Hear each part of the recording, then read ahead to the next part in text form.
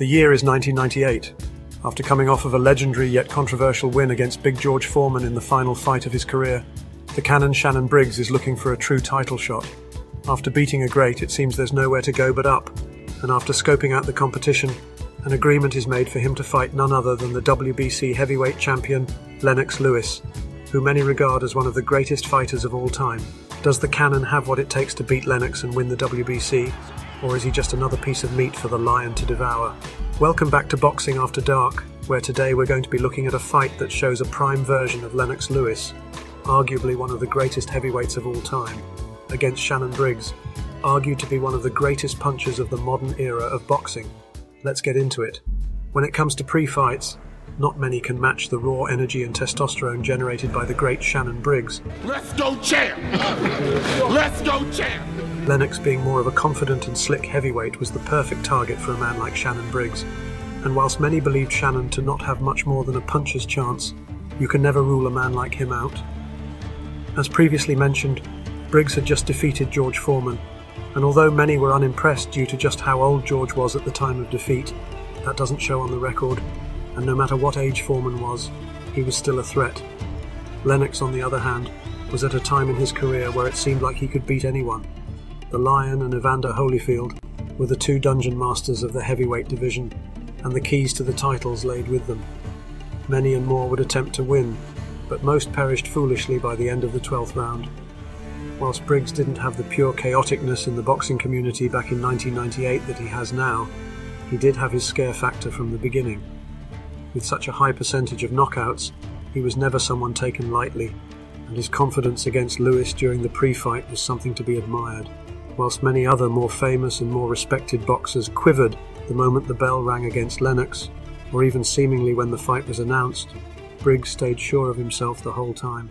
We all know Lennox was suave, and this fight amplified that idea tenfold, from going out on his boat relaxing in the sunshine after the announcement of the fight, to his coolness in interviews, to his steady, slow ring walk.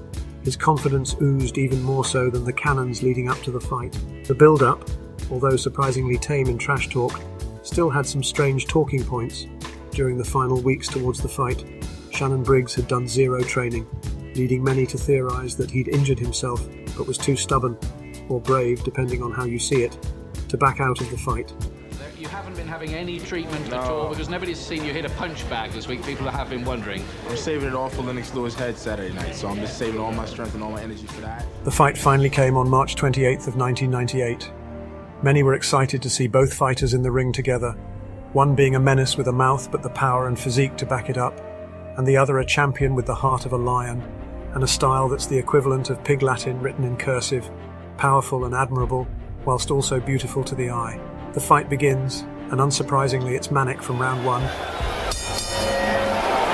Two sculpted physiques, two big heavyweights. Lewis comes out attacking, lands a right, so far not firing. Now he fires a right hand. Fireworks early as Shannon Briggs tries to give as good as he gets against big punching Lennox Lewis. 50% of your jabs against Shannon Briggs. Is his head just too still? Well, excellent jab, but he's got to establish his jab a lot earlier than he's doing. First 10 seconds, Briggs firing back more aggressively than he did early on against Foreman. Briggs' trainer, Carlos Albuerne, told us that he felt as though Shannon would be fine as long as he moved in the ring here on the ropes. Right hand over the top by Lewis, more of a pawing effort.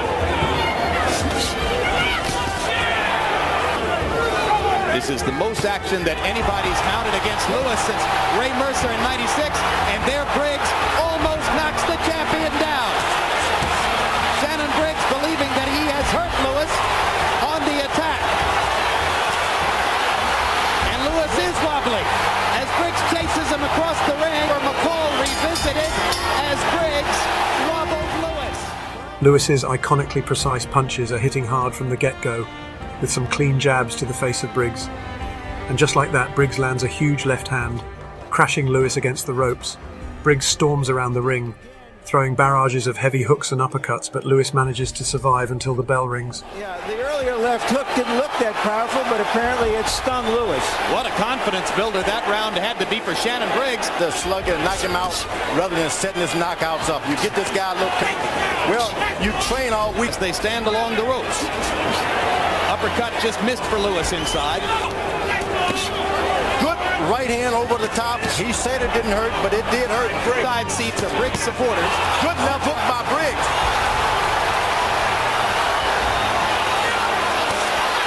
Hard right hand over the top by Briggs. Lennox Lewis, he's an old war. Fight plan, and Briggs has taken advantage in the first 2 rounds, and now here comes Lewis with precise punches up the middle.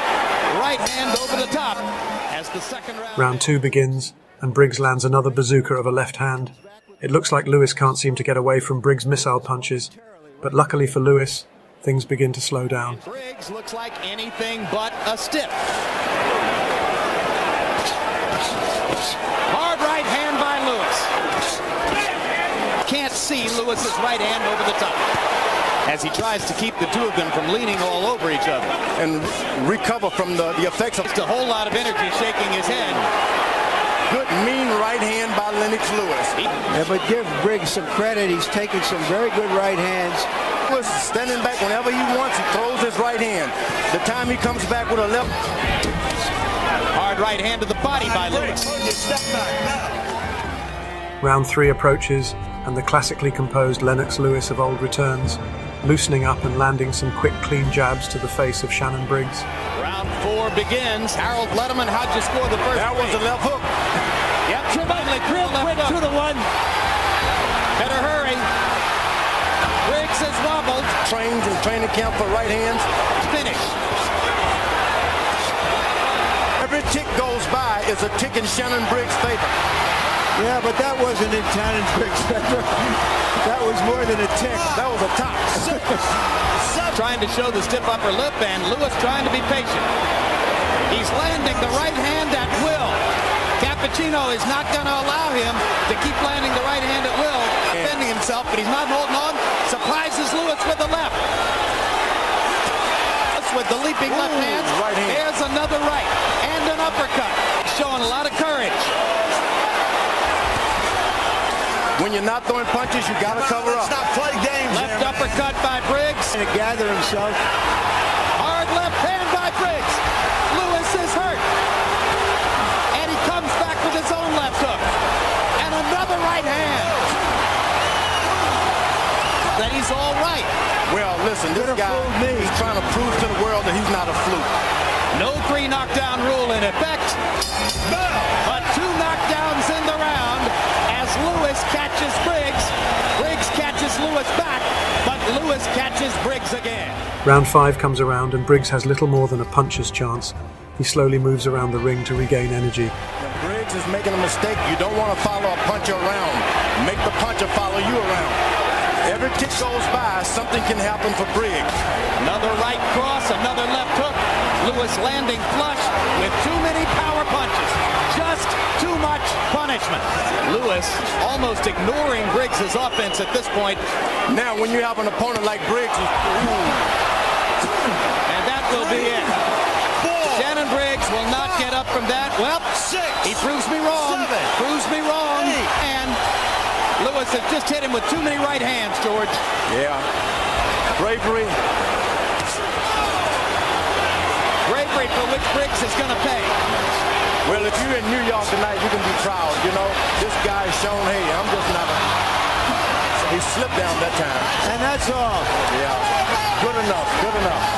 Briggs begging. With just over a minute left on the clock, Briggs goes down for the final time as the referee refuses to let Shannon take more unnecessary punishment. Briggs looks upset and angry, but it's clear the right decision was made.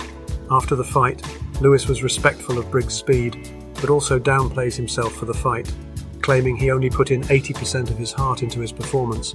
But whether that was true or not, it was undeniable that for a brief moment in round 1, it looked like the WBC title was about to find a new home. Briggs in the post-fight stayed extremely humble and respectful, proclaiming that although tonight wasn't his best night, Lewis is a great champion, and he lost fair and square. But no excuses, you know, he won the fight. good champion. I could have been better tonight. A lot of personal problems. I don't want to sound like a crybaby or anything, but, you know, again, I wasn't at my best. No excuses. He's a better man. He won tonight. Briggs didn't let the loss demoralize him and continued to fight for many more years, eventually retiring with a record of 60-6, with undoubtedly one of the most recognizable faces, voices, and personalities in the sport to this day. Interestingly, years later, Lennox would go on to say that Briggs was not only the hardest puncher he'd ever faced, but the fastest.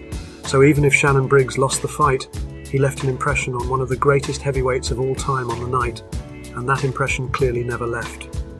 If you've enjoyed this video and would like to see more, feel free to leave a like. Don't be afraid to comment and make sure to subscribe. This has been a Boxing After Dark production. Thank you for watching.